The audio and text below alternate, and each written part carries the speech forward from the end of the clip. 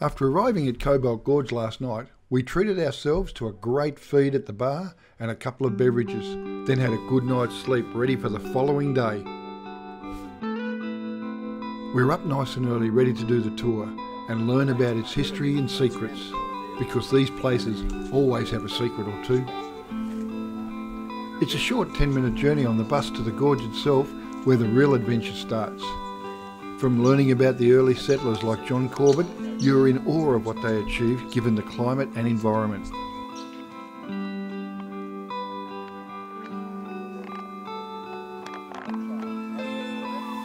Up into Queensland, Mount Morgan, that direction, up into Cape River diggings. Then over here to the Gilberton Township, or the Gilbert River diggings, a bit further over, about 80 k's away. Set up their business there. By this time he's married, couple of kids, things are going pretty good his way. Opened up 3 hotels along his travels. Whether he sold them or whatever, don't know. But anyway, he's basically a publican. He gets a bit of a notion that Normanton being the new town, it's going to fire up as well. So he decides to leave his brother in charge of his businesses back here in Gilberton, heads to Normanton, gets over to Normanton, starts establishing a general store. Didn't open up a hotel, but just a general store. From there, he gets news that the supplies for this general store aren't going to come. The ship's sunk, and so he thinks, oh well, that's one bit of bad luck. Then in the process, his wife is pregnant. She gives birth, but passes away about 12 days after. And so that leaves him now no wife, 2 young kids and a baby. Cobbold Gorge is on the property of Robin Hood Station, some 1,300 square kilometres of savanna land and cattle country.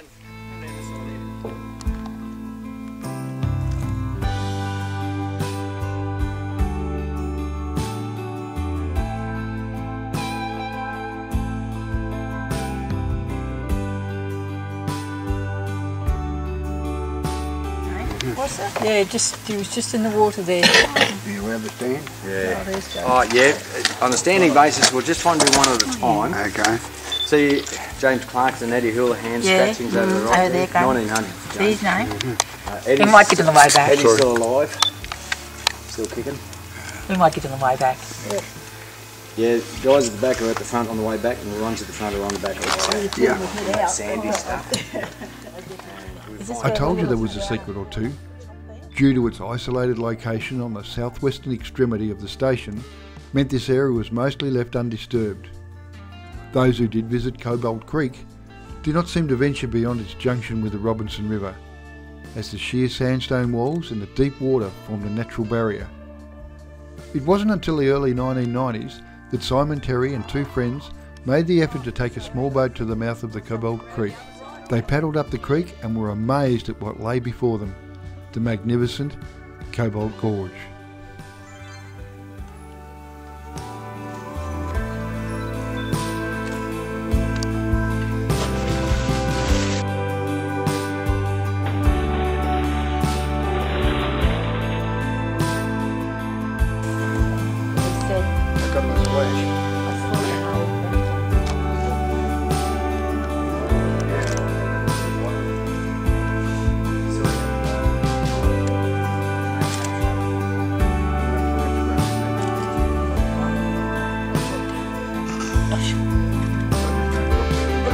Dinosaurs too. Look at them.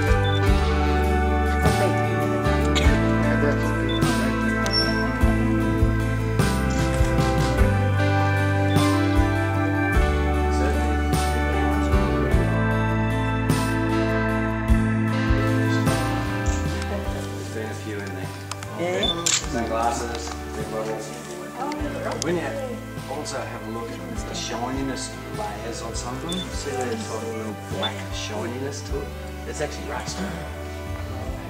It's the minerals, and for the want of peacefulness without the springs and pops and cackles, there it is.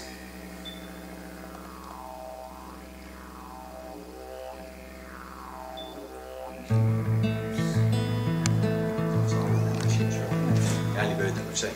What we have, what we see through here, cormorants, darters, we just see parrots and the like zoom through. A little azure kingfisher sometimes resides in the muddy ends.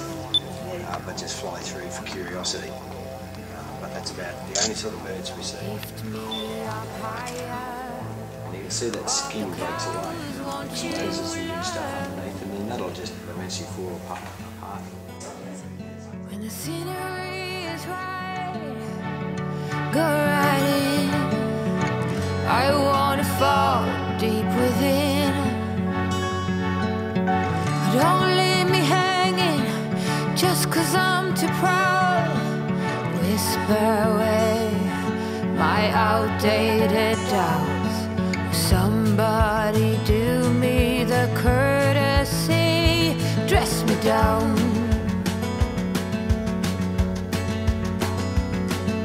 I'm not that old yet, I'm far too young to not stand my ground.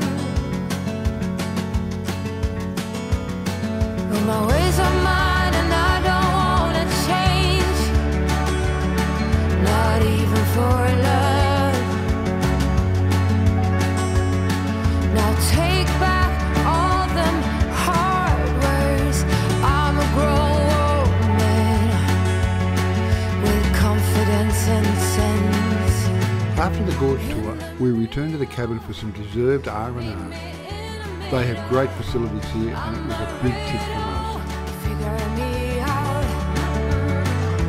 We'll tornadoes.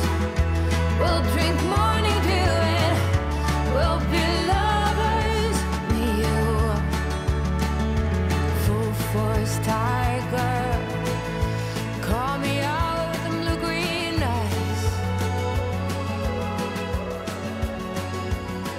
You know I'm a fighter, the good kind. Today we leave the gorge and start our trek south. We travel through Forsyth, Ainslie, and then turn right onto the Gregory Development Road, which will take us through to Charters Towers. We have a small restocking session to do there, then onto the Burdekin Dam campsite for the night.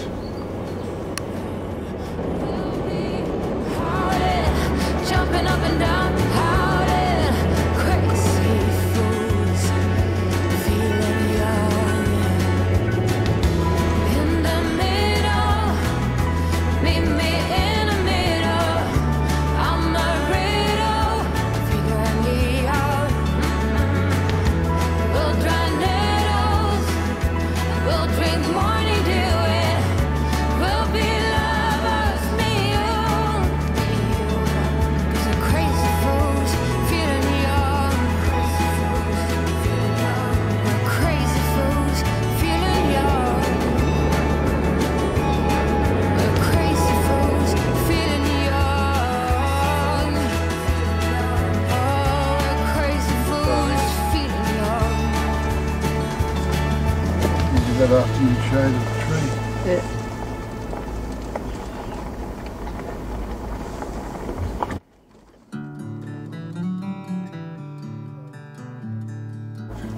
Cold? We'll try it later. We had a bit of a scout around and set up camp. We wanted to get away early in the morning, so we went for a drive in and around the dam to check it out.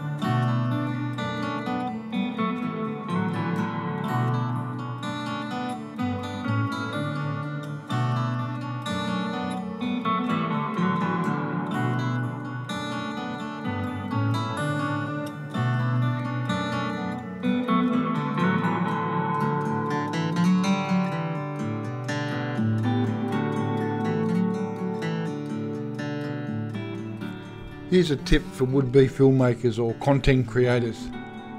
If you're going to take footage through the windscreen, make sure you can see through it first.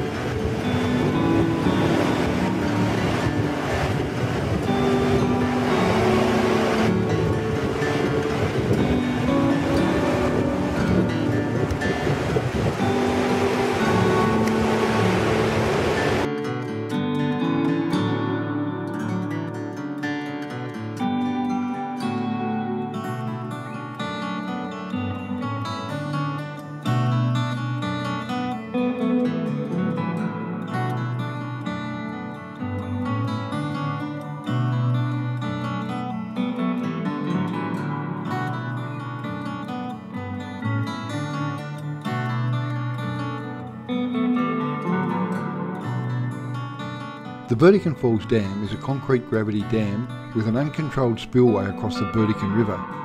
It's located southwest of Ayr and Home Hill in North Queensland. It was built for the purpose of irrigation and its reservoir is called Lake Dalrymple. Water from the reservoir is also used to replenish downstream aquifers.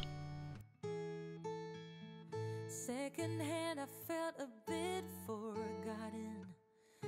Not your plan, but now the days of silence outgrow the fun things we. Fishing is allowed, but a stocked impoundment permit is required, as barramundi are stocked regularly. Other fish present include archerfish, sooty grunter, golden and silver perch. And they cave when it's cold. We could go till we're older. Put your head on my shoulder and let's enjoy the ride. We feel so blessed to be able to enjoy some of the sights and sounds of the outback, from savannah bushlands, rolling hills, and the opportunity each night to sit and soak up the awe-inspiring sunsets. The Burdekin Dam has not disappointed, as this one is no exception. You tell me plants don't grow without water, and they cave when it's cold. We've woken this morning after an extremely damp night. Early dewy, the dew's formed, and now look at this, we've got the fog rolling up over the top of the hill. So we get to pack up everything wet, but we'll get an opportunity this afternoon to set it all up and dry it out.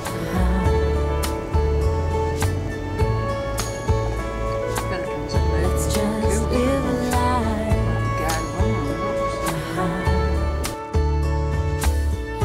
Anything, anywhere, I don't really care, as long as I'm with you. Say something, don't be speechless, I'm sleepless, so alone in this stillness. Oh, I long for you, sweetness.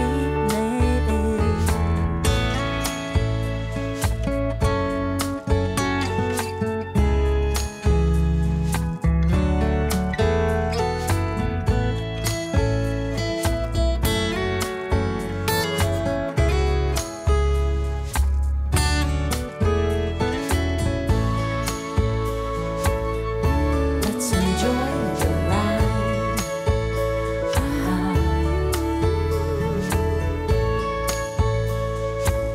Let's just live a life. Let's just live a life. Oh, plants don't grow without water, and they cave when it's cold. Oh, and we could go till we're older.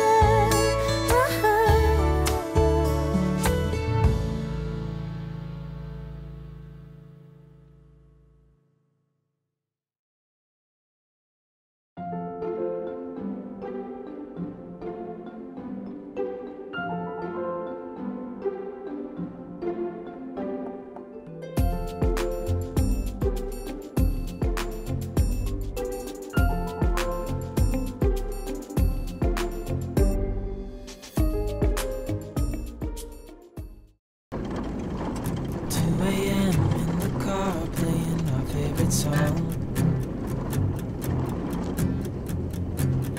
Turn it up, windows down, we sing along. The summer night has just begun. The moon is bright, let's have some fun. Oh, this is everything, with you right next to me. So alive, and tonight I'm thinking that I don't wanna go. Calling sick in the morning, baby, don't leave. They don't need to know we're out here wild and free. They say we're crazy, it's too much. And yeah, we're crazy, deep in love. Oh, this is everything, with you right next to me. So alive, and tonight I'm thinking that I don't wanna go.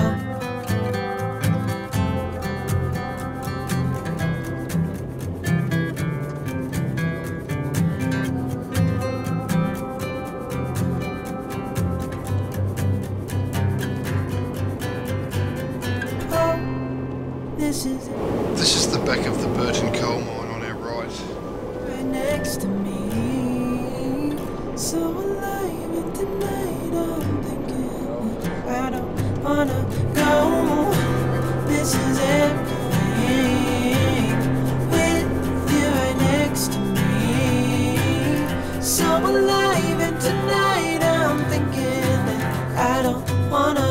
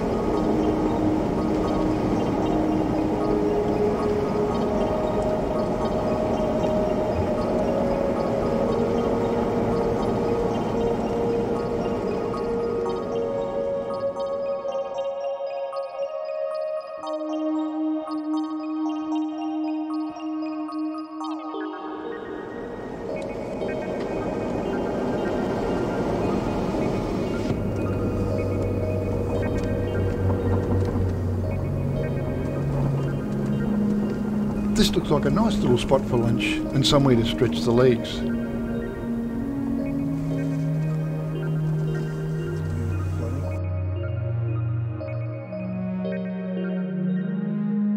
The 1956 Olympic torch relay commenced in Cairns on the 9th of November 1956.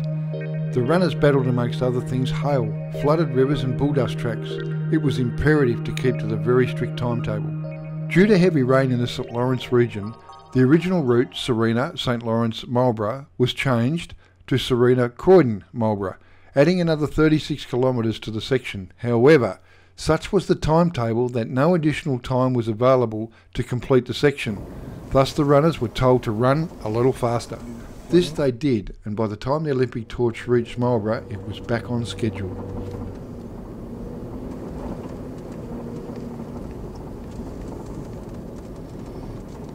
After a night in the cabin in Rocky, today we headed out to the Byfield National Park.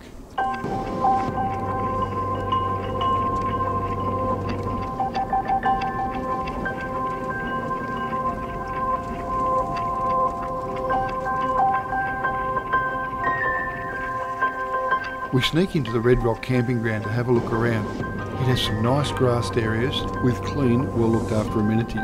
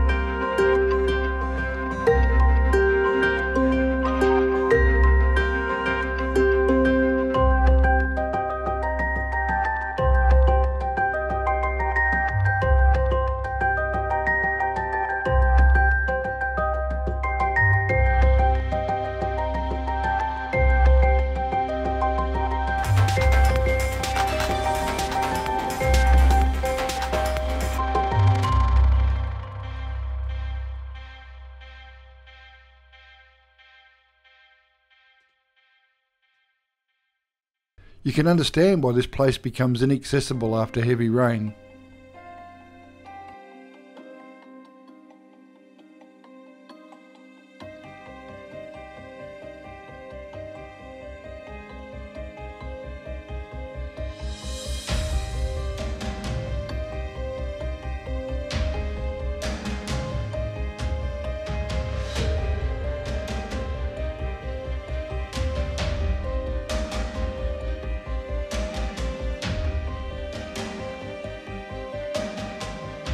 Ah, that's the sign we were looking for.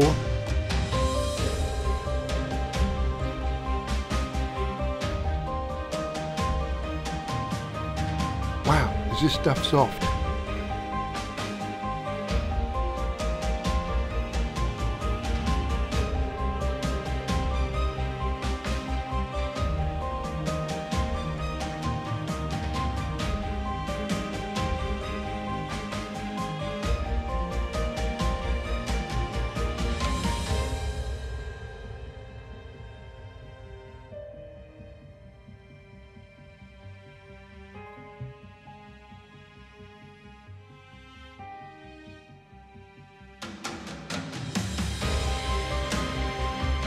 I had made the beginner mistake and not let enough air out of the tyres. Continuing on had buried the poor Prado down to its diffs, so we had to dig, let some more air out and reposition the Maxtrax for another attempt.